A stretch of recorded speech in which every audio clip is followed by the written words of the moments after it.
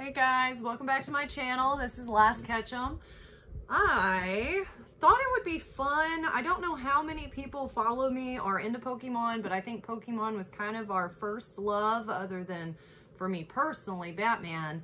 But I know at my house, Pokemon was definitely the larger kind of collection and things that was being done prior to even knowing Funko was a thing, Chomps, all of the above. So I thought it might be fun to show off a little bit of my collection. And then also, you know, we'll touch on Funko a little bit at the end, so hang with me if you'd like to. But if not, it's okay. I know this isn't something that everybody cares about. I know not all Funko people are into Pokemon and vice versa, because we all have different interests. But these I think are fun. I have kind of shared some pictures on my Instagram maybe a couple weeks ago or so, but I just thought it'd be nice to kind of share that with y'all here just because it's something that makes me happy. And again, a big part of all of this is just doing stuff that we love, you know, being respectful of each other, enjoying this together, and just being a community. So I'll show you some of that I got, I guess.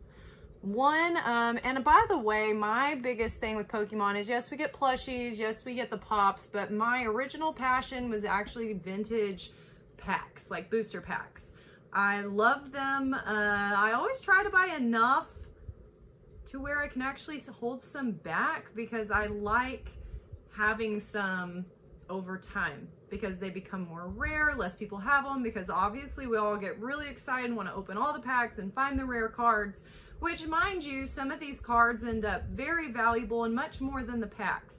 You know, these aren't things that I have sold or plan to sell, so it's not necessarily the value, but it is nice with any collectible, I think, seeing that value that goes into holding on to something over time that other people are passionate about like you are, you know what I mean? So, I don't know, it's cool, and in general, I just like them. Because I really didn't know how all that was going to go when I started. I just poured into it because I just thought it was kind of cool, honestly. So I was just going to share some of my collection with y'all. So the first one I have here is from Team Rocket. Again, I don't really know how many of y'all collect these, but this was definitely one that I wanted. I originally had several base set packs. Although I ended up giving away, I don't know, around 10 of those at one point a few years ago. So I don't have any more of those. And I think one I ended up selling at one point trying to get some other packs. But I don't know, it is what it is. I think it would have been really cool to have held on to at least one. So I kind of regret that slightly. But I do not regret gifting those to someone because I know it made them very happy. But this is also one of those rare ones that I always enjoyed. I think there's some cool pulls in here, and I've so far resisted the temptation of opening, but we'll see if that continues to last. Let's see. This says 99, 2000. I don't really remember the time frames in all of these because my memory's not that awesome, but that's okay. Like I said, it's more the joy of having them more than anything else. Another one of the ones that I really, really like, everything from the art, etc., is the Neo Discovery. I thought this was a really cool set. I also kind of like the pack art. I feel like it kind of gives the holo vibes, you know, which is kind of cool. And I also think those are kind of cool cards in general. But this was another set that I really loved and was excited to get as well, and that I have held on to. Like, oh my goodness, am I showing you that upside down? No, we're good. And this was from 2001. It's so weird to me reading like 99, 2001, because it really doesn't feel like it was that long ago, but I realize now that was probably like an eternity. So, another pack that honestly, I had to search for this one. I saw this, somebody had it, and I wanted it. I just thought they looked cool. I liked the idea of these packs, but I had a heck of a time finding it. I couldn't find it on eBay or anything. And I finally tracked down somebody that had this, and I was really excited to have one of these because, like I said, it was just kind of hard to find.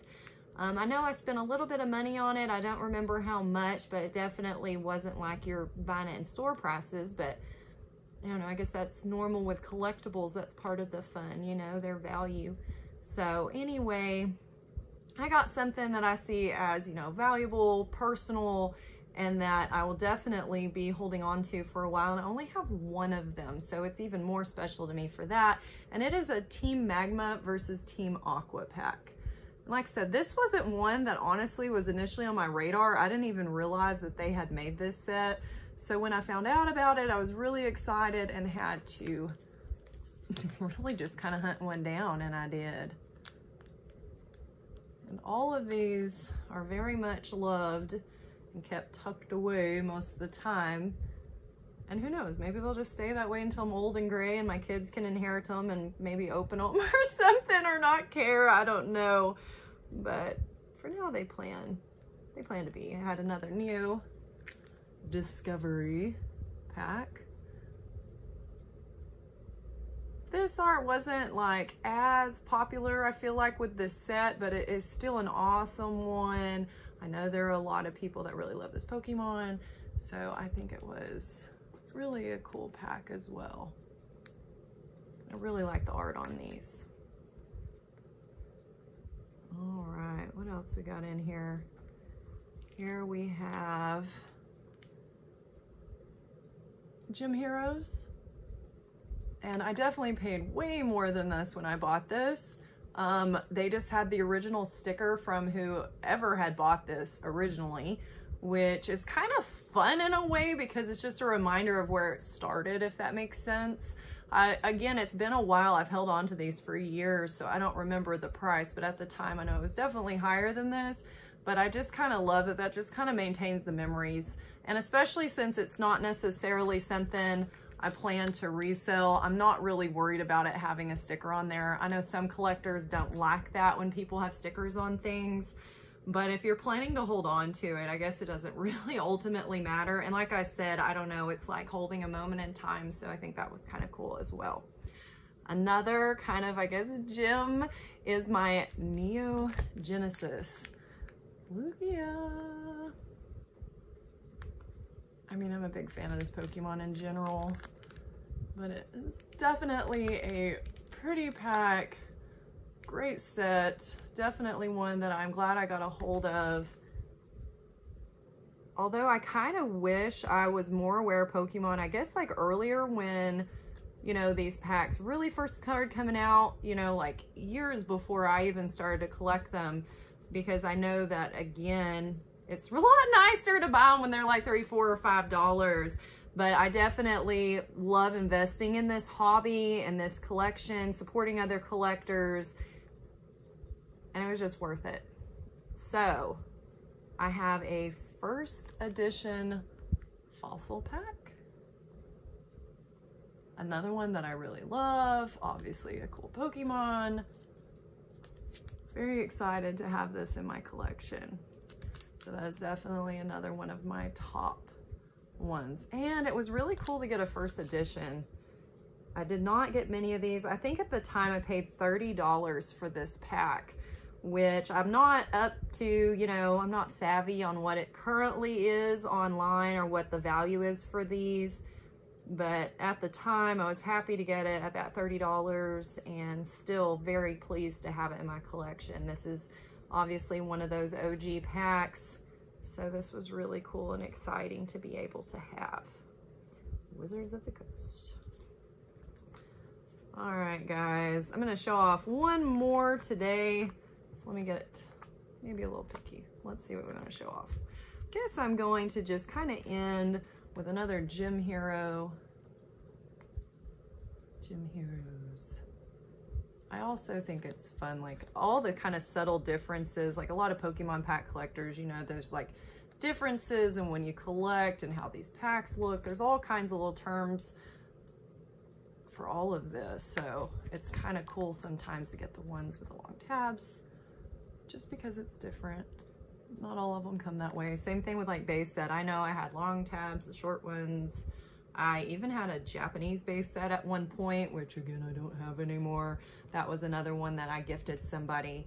But that was one that they opened and they actually got some cool pulls out of that one, and I just kind of appreciate the Japanese sets as well. Like, I mainly collect the English sets, but I think the Japanese ones, there's little variations and little things that they have that I think are different sometimes in these packs, and I just think those are fun to collect as well.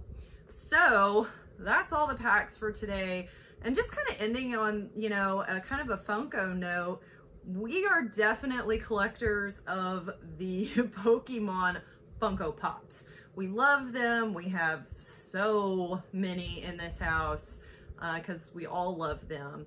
The one that I think we are looking forward to the most right now, or at least I know I am and my daughter is we really want the Vaporeon. I have seen people slowly getting it, so I will definitely have my eye out. I'm hoping that it will come here soon in store because I prefer getting them out in the wild.